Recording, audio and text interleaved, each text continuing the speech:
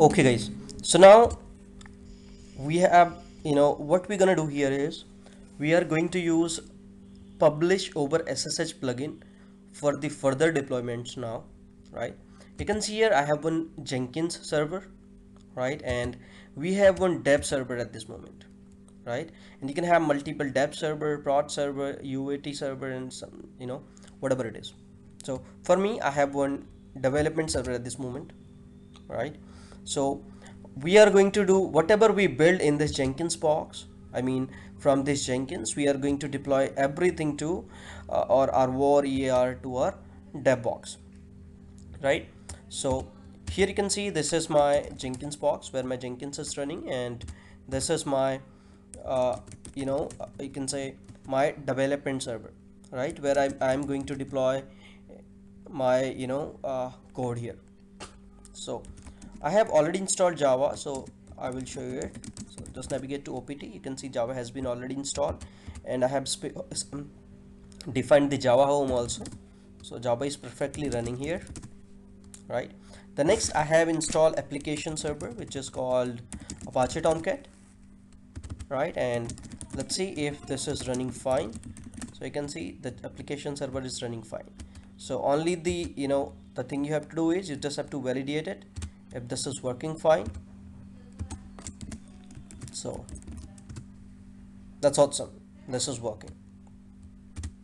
So this is the plain Apache Tomcat at this moment, and see if we have done any deployment. So you can see we have not done any deployment. So this is the default deployment which is coming at this moment. Next, what we're gonna do, guys, is we are just going to install one plugin which is going to do deployment for us. So you'll have to click on manage Jenkins. So Jenkins is this is the store of plugin. For everything you'll have to use the plugin in future, so make sure you are used to of this. So you just have to go to manage plugins. In manage plugins you will find updates, available plugins, whatever available here. You can see how many plugins are installed here. You can scroll it down and see there are so many plugins which has been already installed, right? So if you want to install any plugin, you just have to go to available section. In available section you have to search for the SSH, whatever the plugin you are looking for, right? So here you will see so many plugin: SCP Publisher, SSH agent, right, and SSH pipeline step, SSH too easy, and terminate SSH process. So here we have so many plugin, but the plugin I'm not able to see this. So let's go in the install section and see if this is available here. I mean, that's already installed. So you can see the plugin is already installed, right? So whenever you are going to install any plugin, what you have to do simply is, let's say you're going to use this MS Build plugin, right? You just have to click the plugin, click download now and install after restart, whatever it is, and install without restart. So as soon as you will click here, right? So let's say I will install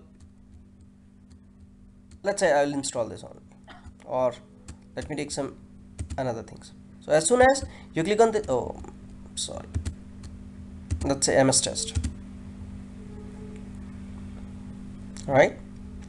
So it will ask you, it's pending, and it will ask you to restart the Jenkins. Installation is complete and no jobs are running.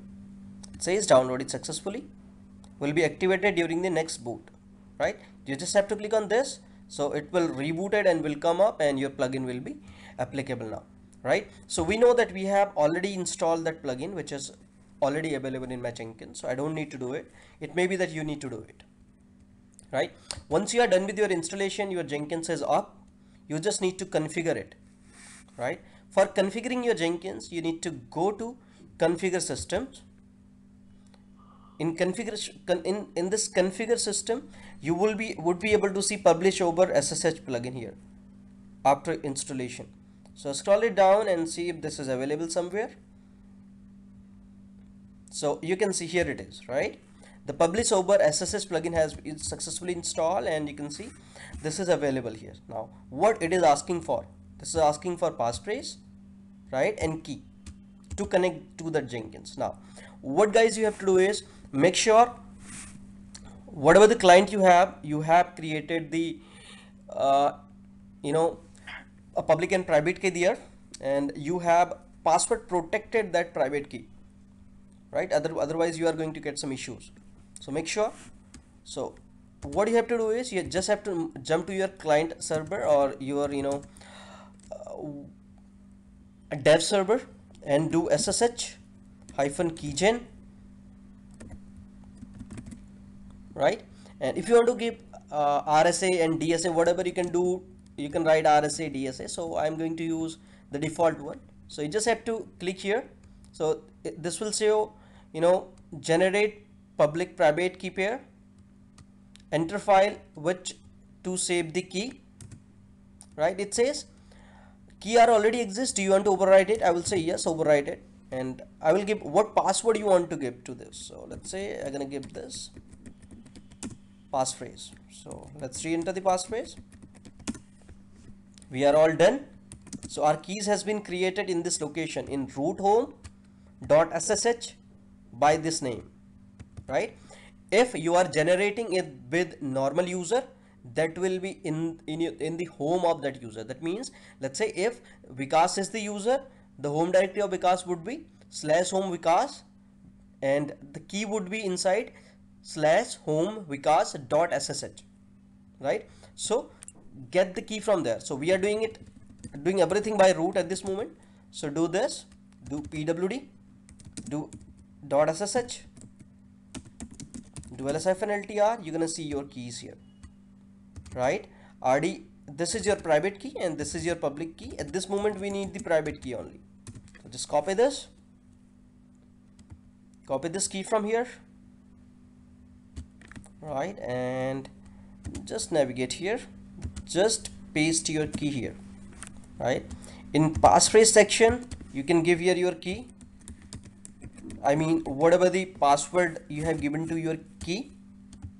Just scroll it down, click on add server. You can add multiple server to this and give the server name here. So let's say I'm gonna give it dev1, and what is the host name?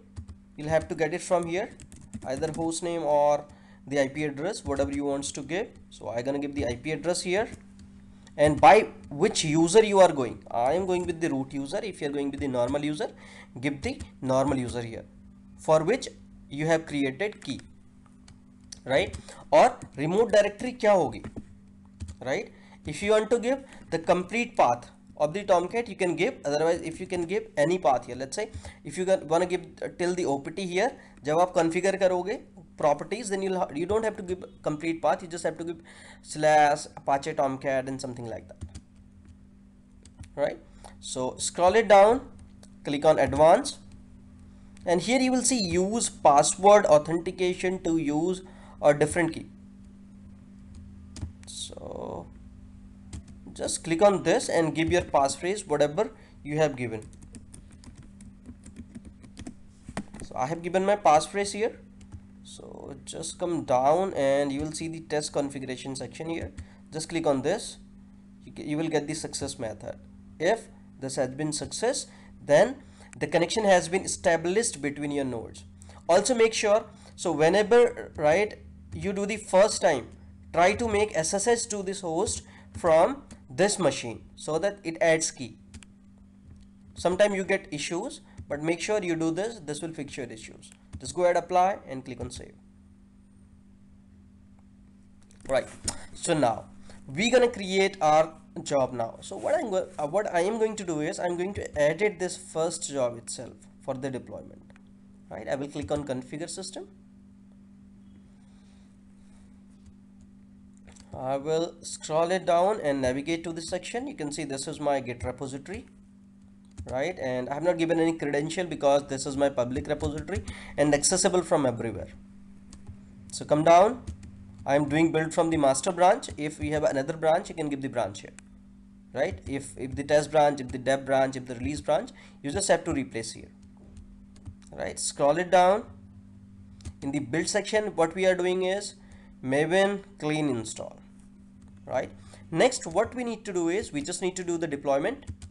right? For doing the deployment, what you need to do is send file or execute command over SSH, right? And let's go to the publish section. If we get there, publish over SSH.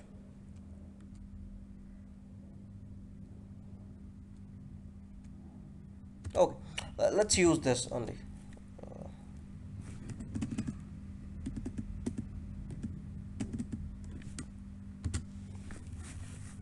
So as soon as you click on this send file or execute command over SSH, it will give you the option here to choose if you have multiple servers. So we have dev on one only, so just select the dev one. And next this will ask for what is the source file name, right? Which file you are going to transfer. One thing I'm going to tell you here, right? This path is called the workspace, right? So if you give the $workspace, then this path would be automatically taken up by here. So what you have to do here is either you want to give the source file name here. So if you take the workspace, right, $workspace, after that you have two files here, first underscore job and targets. So what you simply can do is you can do star slash star dot war, right? And if you want to see the example here, if you click here, you can get the example also here. So what this is going to do is from this workspace, after two folders, right, whatever the star.war file is here, let's say this is my war, take it. When I talk about prefix, guys, and if I let me navigate to the box, my box again, right? So this is the prefix, first job and agent, right? If you do not remove this prefix, what it will do is it will copy first job, target, this complete folder to the remote directory wherever you wants to keep it, right? I will not remove the prefix first, and I would say what is my remote directory. Let me take my remote directory. So my remote directory was my dev server Apache Tomcat user. Let me do sudo -l /opt Apache Tomcat. So let me navigate to here, Apache Tomcat, and I need web apps. So what is my path? If you remember, guys, I have already given /opt there. Do you remember that? In the remote directory. So what I have to give here only? This path, because if you remember when we was doing some configuration, let me open another tab here. When we was doing configuration here, right, I said if you are giving the remote directory, so the remote directory we have already defined there. So let's click here to Control F, search for SSH. If you see here, scroll it down, you see OPT we have already given. That's what we are not giving here. We have given the remote directory here already. You could have given this complete directory as well. What I am specifying here, right? But we have not given that time. So that's what I am giving. I need to put my data, my war in this location, and execute command. If you want to start, stop and do something, you can execute your commands here. So let's say I will not do it now. I will do apply and save and roll of my build. So let's click here and see what's going on in the console. So you can see now this is connecting with the host, disconnecting, and hope one file was transferred, right? So let's navigate to your client machine, and in the web apps we are still there. What do you see, guys? Target. What do you see, guys? Right? So what it did is this added the prefix also. So what you need to remove now in the prefix? Target only. So let's edit your job again, click on configuration, scroll it down, and you say remove this prefix. And next, if you want to run any command, let's say you want to stop your Tomcat, so you're gonna do cd, let's say sh shutdown.sh your Tomcat, right? If you want to do something, you want to run any command, you can do it from here. Let's click apply and save. Let's go again and kick off this build, and I'm gonna remove this target from here now.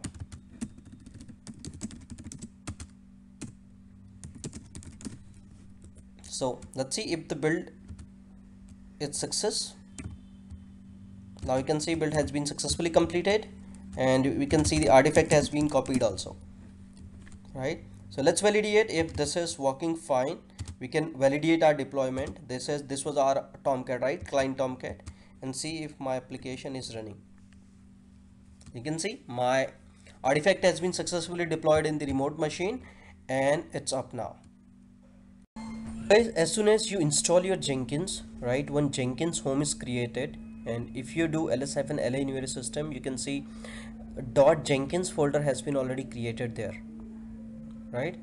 And if you you can see the fourth one from last, right, .jenkins. So every time you install Jenkins, you will see this folder there, and if you do cd on this folder, cd.jenkins,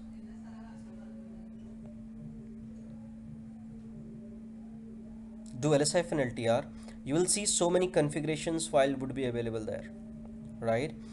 What is node, secret, logs, user, plugin, flow, jobs, workspace, tools, and secrets. So we're going to concentrate on three folders, which is tool, workspace, and jobs, right? To अगर आप tool folder आप देख रहे हो, तो tool folder basically consists information of your tools which you are configuring. आपने देखा हमने global configuration tool में जाके एक tool configure किया, right? If you do cd to this tool, and you will see Maven would be installed there. In the same way, अगर आप कोई भी tool install करते हो, additional tool, additional plugins from there, you'll be see those tool information here, right? Come out from this now. Come out cd dot dot. So the next we can see two essential folder for us. The first is workspace and the second is jobs, right? So inside the jobs you will see all the jobs that you are creating in, and inside the workspace your code will be cloned every time with your job names. Can you do cd to workspace?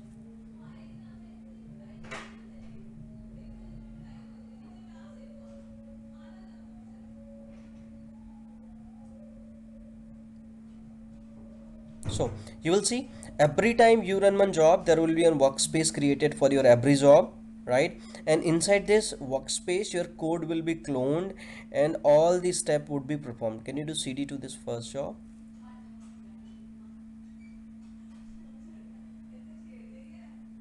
Capital F.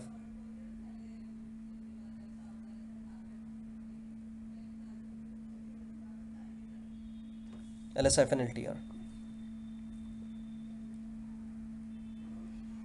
Okay, so you can see here your code has been cloned here, and all the instruction, Maven clean has been run inside it. And if you cd to at the last directory, you will see one target folder would have been created there, right, which consists basically your archive file. Can you do cd to this?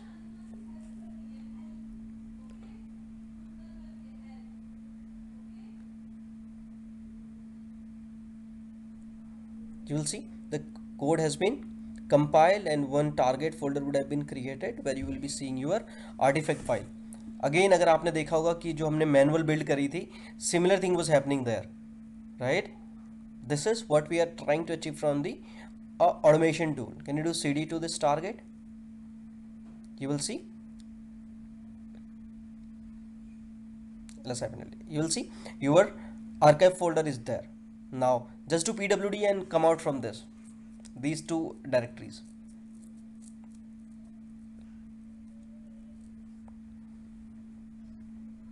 Just come by the first Jenkins job.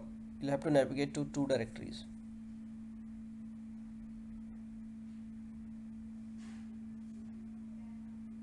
you need space. Do Control A, you will come at the first. Yeah. So do now. Do PWD. This path is basically your workspace, and Jenkins call it as a dollar workspace, right? अगर आप किसी भी location में जाके आप dollar workspace देते हो, right, तो बाय डिफॉल्ट ये आपको पूरा पार्ट डिफाइन करने की जरूरत नहीं होगी अपने जॉब के अंदर, right? We will see that also. Come out from this now, this directory also. Just go to root.jenkins. Yeah, come out two directories, one more, ls-ltr. Now navigate to jobs. Make sure you are familiar with these folder pretty, you know, good things. Yep, you can see job has been created here, right? And some of the XML and job numbers you will see inside this file. Can you do cd to this? Capital F.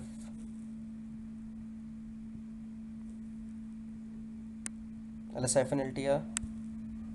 You can see the build number has been created. If you navigate to the builds, ls-ltr, you will see all the build number would be there, right? Build number 1, build number 2, build number 3. So you will come to know the benefit of those later on, right? So okay, right, you have seen the workspace in the local system, right, where we have installed the Jenkins. And if you navigate inside this job also, right, if you go inside this job, you will see the workspace folder is there also, right? If you go in this workspace folder, you will see all the things that you have seen there. That means this workspace is dollar workspace is your variable, which can be by slash dot root dot Jenkins and your job name. So the first thing we're going to use for a deployment is shell script.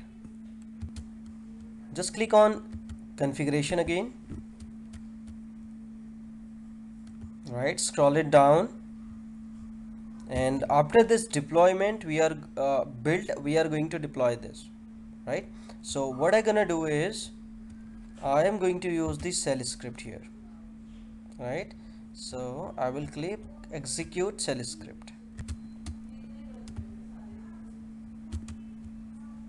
click on execute shell. So this is the basic stuff we are going to go with.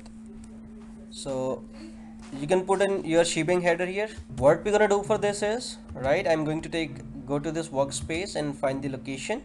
So you can see inside workspace, you can see this is the location where my target folder exists, and this is the target, and this is my war file. So I have already taken this path in 28 minutes, sublet path, target, and war file name. So let's go back and put it here. So either you do cd to this or just cp-r dollar workspace and your code where you want to keep it inside your deployment directory, whatever your deployment path is, right? And further you can write more on this script, like you want to start, shut down your Tomcat, start that, and so on and so forth. So I can apply and save this, right? And just go ahead and click on build again. So if there will be any issue, so your build will be stuck. So just click on this and see what is going on. So the code is being built, and instructions are running on top of that. You can see the build has been failed. It says bin bash doesn't exist. Okay, marked as a fail, right? That's fine. Let's go up. I think our shipping header is not, so let's rerun this.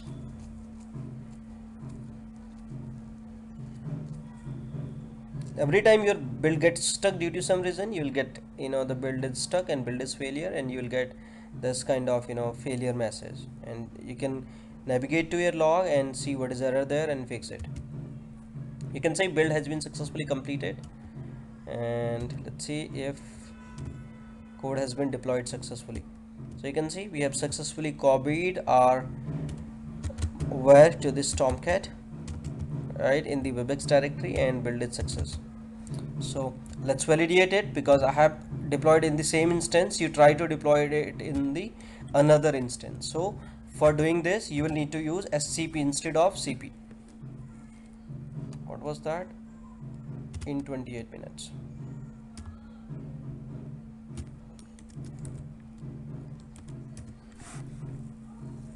So there is some 404 error. Because can you see if this has been deployed in the server?